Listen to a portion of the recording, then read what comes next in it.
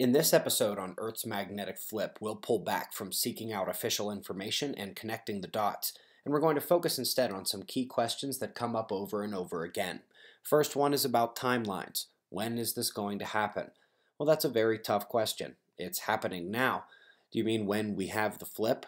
When will things get bad? When will things go back to normal after things get bad? Many ways to read that question, but the simplest way I can think of to answer it is with some modeling. It can be done even with limited data. As we come to look at a chart of Earth's magnetic field strength, presuming a baseline of the 1800s, which had persisted more or less a long time before that, we know that in the year 2000 we had lost 10% of Earth's magnetic field, shown here as 90 for 90% compared to the 1800s, and then the 15% loss number updated in 2010, shown as an 85 here for 85%.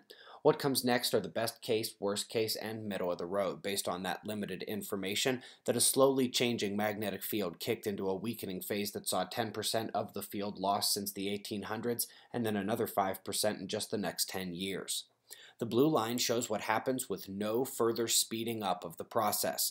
The yellow line shows a continued acceleration over shorter and shorter periods. Red line is merely the middle of the road between them. While this graph is indeed helpful for figuring out how little of our magnetic field will be in play over time, it indeed does not tell us when things will get bad. That's likely a personal definition for each of you anyway, and there's no real way to tell if that's 20%, 50%, 70%. We do know that the field tends to retain at least 5 to 10% of its strength during reversals. What we can say is the fact that these lines confirm Berkeley and the previous work by the USGS and Occidental indicating that these events can happen rapidly within a human lifetime. I doubt that question about when things will get bad is one that anyone could answer, nor exactly to what extent cosmic rays will intensify at the Earth system. However, we could put our heads around something similar and include the fact that our sun's motion relative to the local dust cloud has us exiting it over the next couple of decades to centuries and going into an empty pocket. This indeed is the third shield against cosmic rays that Earth is losing right now.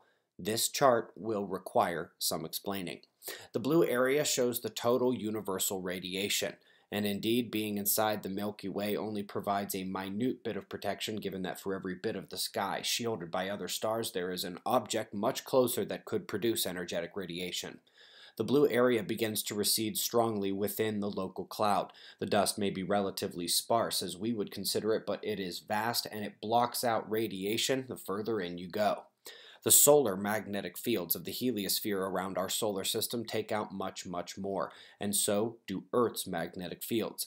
But as we come out of the local cloud, we are watching one shield against this radiation disappear.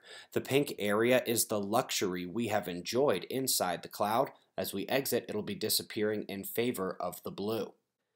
And then as the sun enters grand solar minimum, we are already seeing the highest cosmic rays of the space age, and we do expect it to go much higher. The dark yellow is the reduced radiation that, again, we have enjoyed as a luxury during solar grand maximum the last few decades. And lastly, we've got Earth's magnetic field weakening as well. Now at this point, we do see the lines begin to converge as nothing really stops the highest energy of all particles. But alas, the green, yellow, and pink have been our luxury, and we are indeed headed for much higher rates in the future. Now lastly, folks, there has been nobody willing to yet take on Yale's cold climate bomb, but something making the rounds online is that the two Princeton scientists who wrote the study redefining the future of climate models under a vastly cooler cloud-forcing paradigm were just two scientists. There's even a prominent climatologist who said that nobody else at Princeton would stand by that paper. Not only would the paper not have come out if that were true, but here is about a minute and a half of a longer video by PragerU interviewing a professor emeritus at Princeton who wasn't one of the paper authors and who may have to disagree with that one climatologist. Enjoy. I'm a physicist. I taught at Columbia University and then at Princeton for 5 decades. I've published over 200 peer-reviewed scientific papers. I have co-authored several books, including one of the first on how carbon dioxide emissions, CO2, affects the climate. I served as the director of the Office of Energy Research at the U.S. Department of Energy. And before that, I invented the sodium guide star, which is still used on most big astronomical telescopes. In short, I know a lot about the Earth's atmosphere and climate. I also know a lot about long-term predictive climate models. And I know they don't work. That's why over the last 30 years, one climate prediction after another, based on computer models, has been wrong.